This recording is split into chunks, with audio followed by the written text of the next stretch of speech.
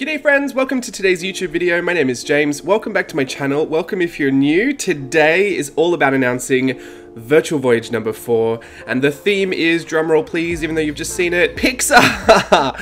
I'm very excited to be finally announcing this theme. It has felt like I've kept it a secret for 5 years, even though it's only been a couple of months.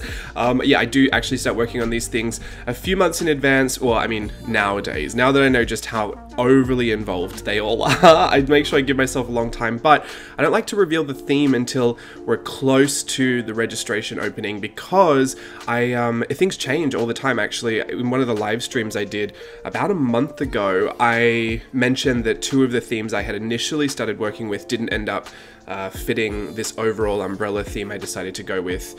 And yeah, so I was actually saying before we had chosen Princess and the Frog was one of them, and Peter Pan was also one of the other themes, but I eventually decided to settle on an overall umbrella theme, much like we did for Virtual Voyage 2 and 3. The first one we did, obviously, like the first of anything, is a lot of figuring it all out, and also if you don't know what I'm talking about, if you have no idea what Virtual Voyage is, the quick explanation is it's a live workshop experience about art journaling, and it's themed for inspiration, open for imagination. That's our tagline.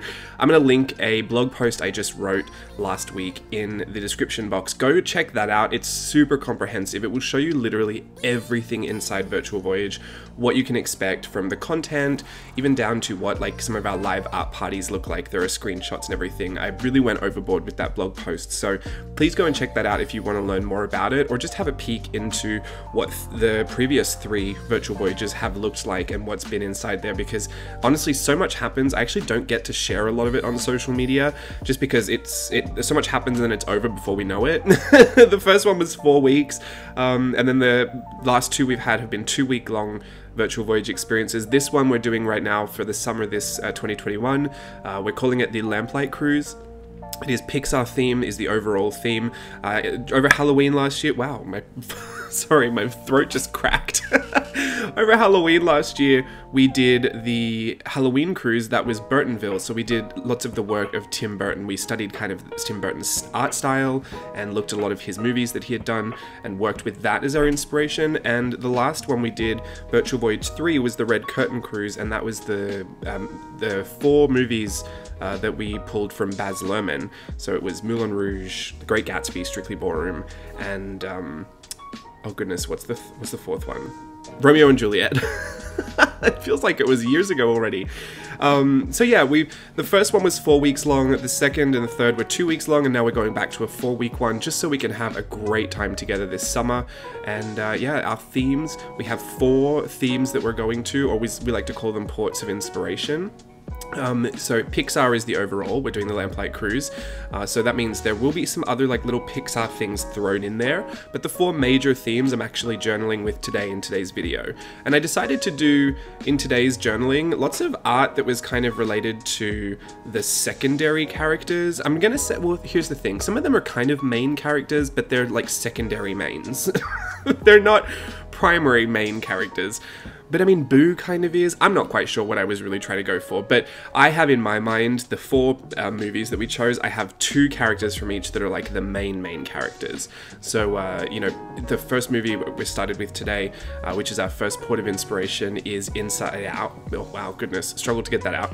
Inside Out, which is one of the more recent Pixar movies and one that I absolutely adore, and it fits the art journaling theme so well. I can't wait to share some of the content that's created for that. This is Bing Bong, the one I've done on the video today, but also I consider the 2 main characters in Inside Out Joy and Sadness. So this is what I mean, like how there's 2 mains, and then there seems to be all these other secondary mains. So Bing Bong is the imaginary friend, and I've decided to do some sketches and painting today. I'm using my Uni Jetstream Edge ballpoint pen. It's a super fine, I think it's 0.28mm ballpoint pen, and I love it because it is ballpoint like it's kind of that oil-based ink, so it's not going to move with my watercolor, and it's really, really fine. It's a really fine line. So I've used that to sketch today. I've just gone straight in with pen to keep myself loose and happy and, you know, just not worrying about too much. And then I'm using watercolors that were sent to me, and they're just the most beautiful palettes and most gorgeous watercolors. Some of them are quite opaque because there's a lot of pastel kind of vintage tones in there, but it turns out like absolutely beautifully. So I'm going to show you kind of using all of the watercolors today, but they're all from a brand called Hungry for Paint. I'll link that in the description box as well.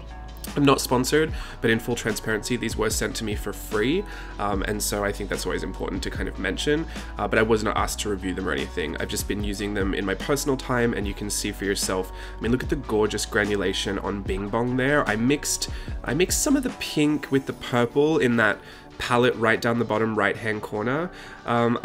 Goodness, I don't know what the palettes are called. I will just link you to the website below and you can go and check out, because they are handmade watercolors, I think from Europe, somewhere in Europe, and yeah, I don't actually know what's available, but as with handmade watercolors, and I've mentioned these for a while now, they can be hard to get your hands on. So yeah, I'll just let you go and have a look and see what you might like. I love the big vintage illustration set. I have that.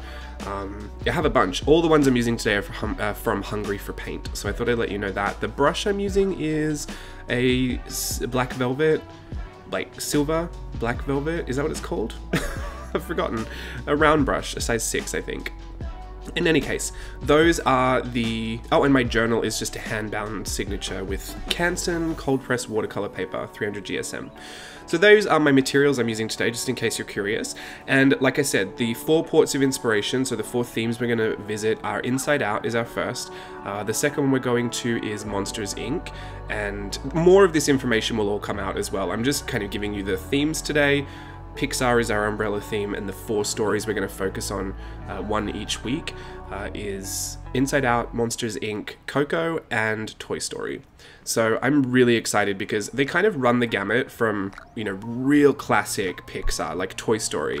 And Toy Story in itself has 4 movies up until this point. So not to mention there are also lots of shorts, like animated shorts on Disney Plus that kind of flesh out some other character stories and, you know, side stories. So there's so much theming to already pull from. And if you've done our Virtual Voyages before, you know it's like once you get the inspiration percolating in your brain, it's really hard not for it to become this massive snowball avalanche effect that just keeps, you know, like running over and over and over and over and over again. So I'm already at the point where I have too many ideas for even the time that we have, and I'm going to do my best to pack in as much as I can, not only within the experience, but to also let you keep diving into it afterwards as well. I will encourage you, if you've never done one of these before, first of all, to go and check out that blog post so that you can understand what the workshop is really like. It is live, so from June 14th, we will start 4 weeks of a live workshop experience, which means I'm going to be in there with you. I'm going to be doing like art parties, get-togethers live on Zoom. We'll be doing lessons will be dripped out to you like throughout the week, so everything's not there all at once. It kind of is released to you day by day. There is an itinerary and a kind of schedule we go to. It is all planned out to make sure that there are things that are educational, but then you also get a break and you have time to catch up, and you also have time to sit back and relax and enjoy some of the inspirational, more entertainment-based content, because there is a lot of varied content going on in there. And most importantly, I think what I would like to stress, and this is why I make my videos and, you know, make sure I say it as many times as I can, if you have the opportunity to do it live, you're considering maybe, oh, I'll wait until the end of the year, maybe I'll have more time then, or, you know, maybe I'll do it after the fact. There's nothing wrong with doing that at all, but you will get the most out of it if you do it alongside everybody in a live capacity. Just because there's something different. I can't really put my finger on why it's so different, and not to say that there's anything wrong with watching live replays afterwards, because we make sure that we always post, you know, once we've done our art party, we'll post the live replay for you. But there's just something different about knowing that everyone is all kind of, you know, they've taken the hours, they've set them aside, and we're all kind of doing it together in that moment, and that you also get to interact in the chat, because a lot of that experience also becomes a way for me to gauge where a lot of our students are at in real time, which is a a unique experience for workshops because the workshops I typically create are pre-filmed, and there's a lot of assumed knowledge, there's a lot of you know, work at your own pace, a lot of self-study. And for these live workshops, I really encourage people to express maybe some of the areas that they're having an issue with, or maybe some of the discoveries that they've found, because then there becomes this opportunity for us to engage real time with some, you know, really fresh perspectives that are very specifically formulated and targeted towards the group of people that are experiencing that workshop at the same time. So I would always encourage you to do it live if you can do it live. If you can't do it live, that is absolutely no problem. Like I said, there are replays and you can self-study if you would like, but we also have things like forums and stuff. And some people host their own separate, like we have a whole forum section where you can post if you're doing live stream schedules, like maybe you're going to complete one of your lessons and you want a few of your other Virtual Voyage passengers to hang out with. Maybe you can create your own Zoom stream. You can post that in the forum and you can go and hang out with each other when, you know, when there isn't content happening within Virtual Voyage. But I will say the schedule is usually pretty packed. So, you know, it's all up to you. It's about how much time you have to be able to enjoy it, and yeah, I think everyone gets something different out of it, to be honest. I find it hard to speak from the perspective as of a student because I have never done Virtual Voyage as a student, so I would encourage you also, if you have done one of the Virtual Voyages before, if you could just leave down maybe one of your, in the comments below, if you wouldn't mind just leaving some of your experiences there if you feel like it. They don't all have to be good either. You can just read me for filth in the comments if you want.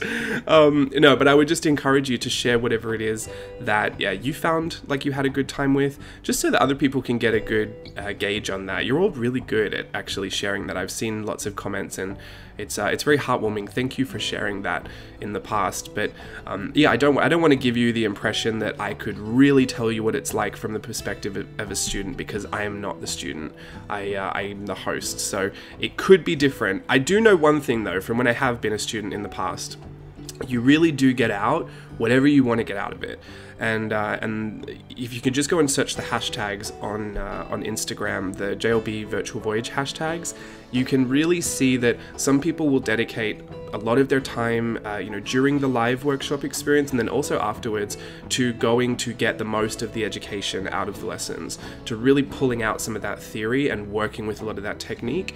And then some other people are just there to have fun, to do lighthearted activities, to engage socially, and I don't see a problem with any of it.